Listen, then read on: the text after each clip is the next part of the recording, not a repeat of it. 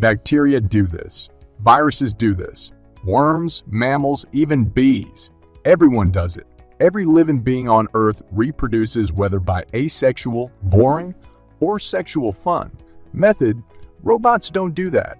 Machines made of steel are not very interested in reproduction, but maybe they can learn. Scientists from the field of evolutionary robotics are trying to make machines adapt to the world and, eventually, reproduce themselves like biological organisms. For example, one day, two robots that are particularly well adapted to a certain environment will be able to combine their genes, code, to create a small robot child using a 3D printer that will have the strength of its two ancestors. If this approach works, it could lead to robots that construct themselves, creating perfectly adapted morphologies and behaviors that human engineers have never dreamed of. It seems strange and a little disturbing, but evolutionary roboticists are already engaged in such fantastic projects. Engineers from Australia, for example, developed robotic legs last year, first randomly generating 20 shapes. During the virtual simulation, they checked how well each of them would walk on different surfaces. That is, they checked the fitness in terms of survival of the fittest. Then they took the best performers and paired them to produce similar legs. That is, children. Researchers have done this over and over again, generation after generation, and created legs that were surprisingly adapted for walking on solid ground, on gravel, or on water. The projects are crazy.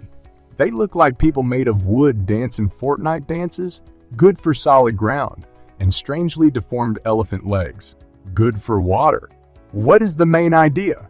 Traditionally, when engineers start designing a robot, they tend to use old ideas. Why do rovers have 6 wheels? Because 6 wheeled vehicles have worked well on Mars before. However, perhaps the designers missed something.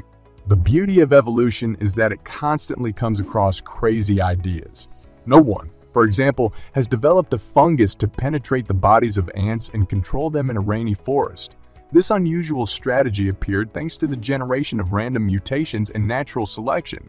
As in nature, it is mutations that will determine the evolution of robot species. Variability is important. When two organisms make a child, their genes combine, but mutations also penetrate them, which can lead to the appearance of unique features in the child, like a slightly altered pattern on the wing.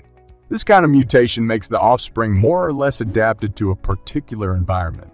If this is an unfavorable mutation, the animal does not reproduce as efficiently or does not reproduce at all, and these mutant genes are not passed on to the next generation. Look at what computer scientist Gush Iben from the Free University of Amsterdam is doing. He takes 2 relatively simple robots consisting of connected modules and combines them by combining their genomes that carry information about, say, coloration. It also adds noise to this combination of data, which simulates a biological mutation by slightly altering the offspring so that it is not just a mixture of parents. One parent is completely green, the other is completely green, the other is completely blue, says Iben. The child will have some modules blue, some green, but the head is white. This is a mutational effect. And with this change, a new kind of creativity appears in robotic design.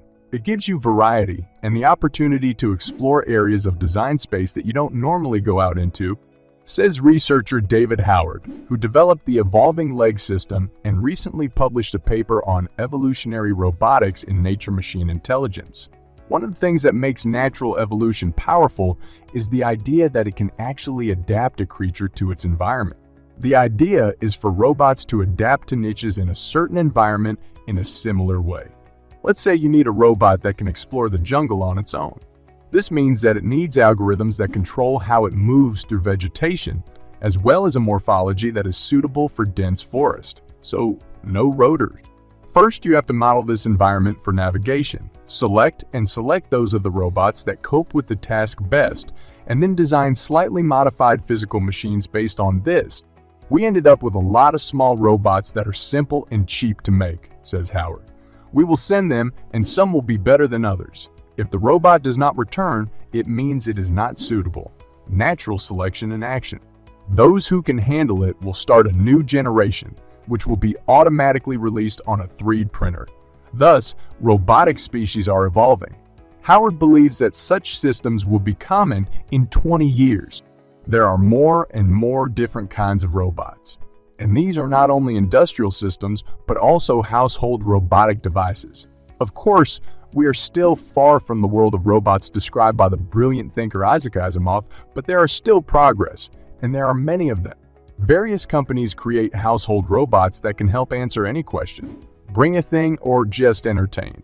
Such robots, however, cost a lot. Thousands of dollars. Recently, there have been less expensive options that are designed not only for adults.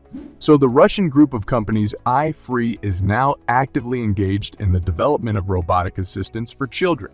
One of them is the robot Amelia, a localized and modified pudding system from Rubo. Amelia is intended for children aged 4 to 12 years. The system is able to understand natural speech. Few robots are capable of this yet, and answer the child's questions. If you imagine how many children ask questions then now, imagine that some of them can be answered by a robot taking the hit on itself. In addition, such a robot can sing or tell fairy tales. Singing songs and telling fairy tales is better for a robot than answering questions. The robot communicates like a Google translator, sometimes confusing accents and making you tense up during the response. He tells the weather perfectly, but the answer to general education questions is similar to an excerpt from Wikipedia. There's too much information that is difficult for an adult to perceive, let alone a child. Plus, during a conversation with the robot, he himself offers to ask him a question about, for example, who invented the phone, and tells a story. The developers still have to work on the voice and pronunciation. It's good that he reads fairy tales and songs and sings in a well-modulated voice. The robot is able to take over some of the reminders like brush your teeth or wash your hands. It's enough to tell him, Amelia, remind the child to brush his teeth in 10 minutes. In addition, Amelia can teach the child the basics of some disciplines, including mathematics, Russian, geography, and biology. Well, at the end of the day, the robot can ask the child if he wants to go to bed. The answer can be guessed, but here, as luck would have it, the robot is able to pronounce everything you write in the dialog box and even express one of the emotions. Emotions cannot be added yet. We use those that are by default. The robot's functions are fully activated after connecting it to Wi-Fi, preferably with internet access. The device can also be useful for parents. For example, to work as a baby monitor. To do this, Amelia is equipped with a camera. In order to manage it, you need a mobile application that is available for both Android OS and iOS.